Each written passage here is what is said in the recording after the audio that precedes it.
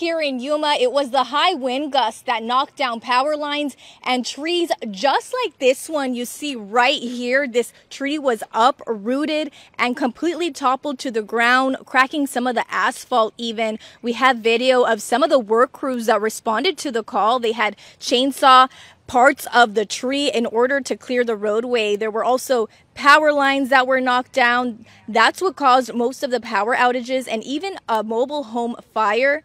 Now, for people who were traveling back to Yuma on Interstate 8, traffic was slowed down by some huge boulders that fell onto the road. Closer to Yuma, we had a Walmart semi-truck that turned over trying to get into town.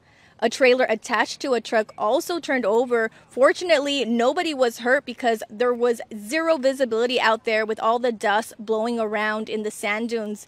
Now, we were able to speak to the homeowner where this tree fell, and he says he's just grateful it didn't fall on his home. We're very lucky. We're just talking probably 15 minutes before about having the house insurance. We know that these trees do not root deep, so we're a little bit concerned about the tree falling over the structure of the house and creating all the damage. And us not being the only ones suffering right now, it might take a while to be able to repair it, so we feel very lucky about it. Work crews with Yuma County say they will be going around town to pick up any trees that have fallen down and are in the way. In Yuma, Alexandra Angel, Arizona's Family.